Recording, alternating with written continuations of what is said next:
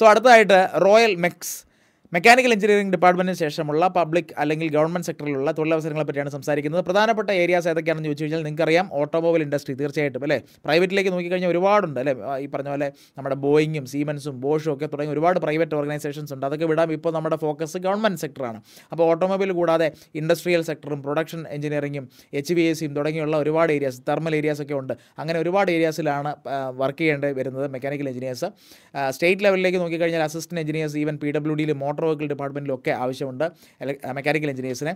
മുന്നോട്ട് നമ്മൾ സെൻട്രൽ ഗവൺമെൻറ്റിലേക്ക് നോക്കിക്കഴിഞ്ഞാൽ IOCL, BPCL, അതുപോലെ ISRO, DRDO തുടങ്ങിയുള്ള ഒരുപാട് ഓർഗനൈസേഷൻസ് ഉണ്ട്. ഒരുപാട് പ്രഗത്ഭരായിട്ടുള്ള മെക്കാനിക്കൽ എഞ്ചിനീയേഴ്സിനെ നമുക്ക് അല്ലേ ചരിത്രത്തിൽ രേഖപ്പെടുത്തിയിട്ടുണ്ട്. ഒരുപാട് ഇന്ത്യ നമുക്ക് അഭിമാനമായിട്ടുള്ള ഒരുപാട് മെക്കാനിക്കൽ എഞ്ചിനീയേഴ്സ് ISRO പോലെയുള്ള ഓർഗനൈസേഷൻസിൽ പ്രവർത്തിച്ചിട്ടുണ്ട്.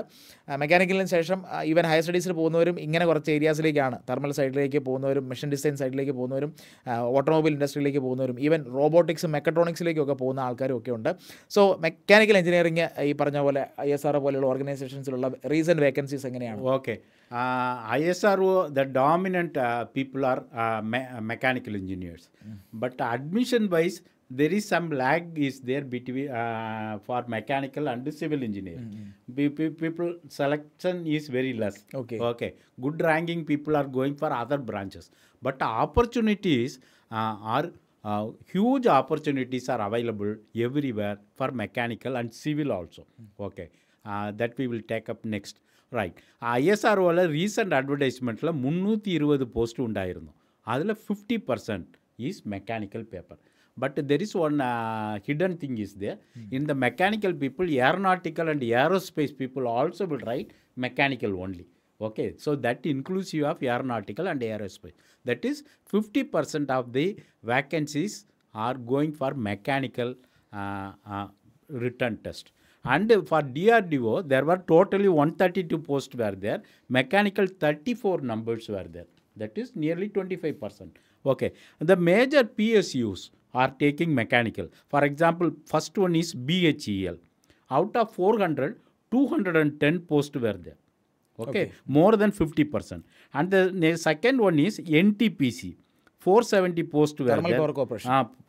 In that mechanical alone 180.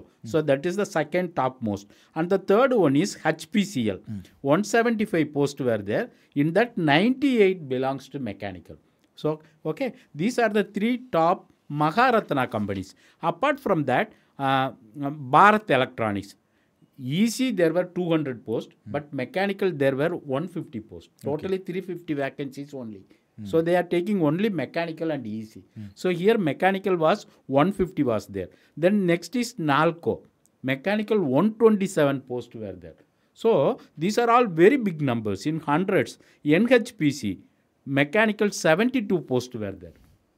Okay. So mechanical, as Sir told, it is a royal mechanical only. Right. And apart from that, there are lot of startup companies have come.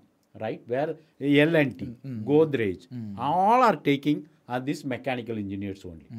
Okay, there are many top level people belongs to this branch only, but they studied little bit earlier.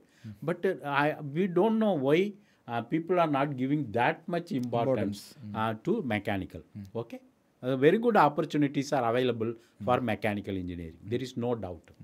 നമ്മൾ recent trend നോക്കിക്കഴിഞ്ഞാൽ എല്ലാവർക്കും വളരെ വേഗം ഭയങ്കര top level പാക്കേജിലേക്കൊക്കെ എത്തണമെന്നുള്ള ഒരു വലിയ ആസ്പിറേഷനിലാണ് ഇപ്പോഴത്തെ കുട്ടികൾ പഠിച്ചിറങ്ങുന്നത്. അപ്പോൾ അതുകൊണ്ട് തന്നെ അവർ സംഹൗ മെക്കാനിക്കൽ സിവിൽ പോലെയുള്ള ഡിപ്പാർട്ട്മെൻറ്റ്സിനെ ഇപ്പോൾ പിന്തള്ളുന്ന ഒരു കാഴ്ചയാണ് കണ്ടുകൊണ്ടിരിക്കുന്നത്. പക്ഷേ ഗവൺമെൻറ് സെക്ടറിലേക്ക് നമ്മൾ നോക്കിക്കഴിഞ്ഞാൽ മെക്കാനിക്കൽ എന്നും റോയൽ തന്നെയാണ്, സിവിലും അതുപോലെ തന്നെ വളരെ വളരെ ടോപ്പ് ലെവൽ ഒരുപാട് വേക്കൻസികൾ നമ്മൾ നോക്കിക്കഴിഞ്ഞാൽ മെക്കാനിക്കലിനും സിവിലിനും തീർച്ചയായിട്ടും ഉണ്ട്.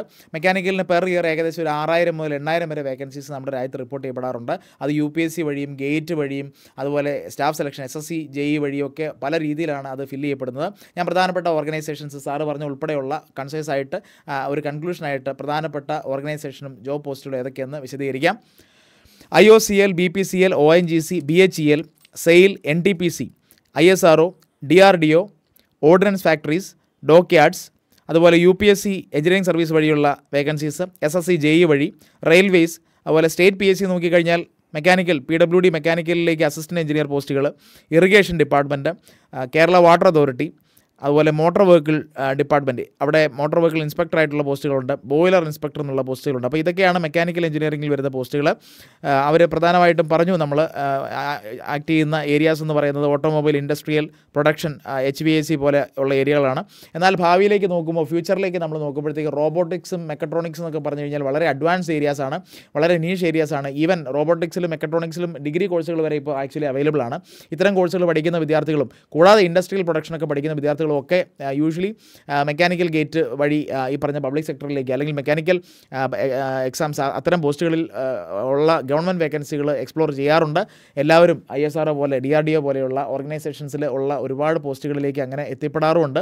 അങ്ങനെ കരിയർ സെറ്റാക്കാനായിട്ട് ഗവൺമെൻറ് സെക്ടറിലേക്ക് തീർച്ചയായിട്ടും ഉറ്റുനോക്കാൻ പറ്റുന്ന ഒരു ഡിപ്പാർട്ട്മെൻറ്റാണ് മെക്കാനിക്കൽ എഞ്ചിനീയറിംഗ്. Thank you.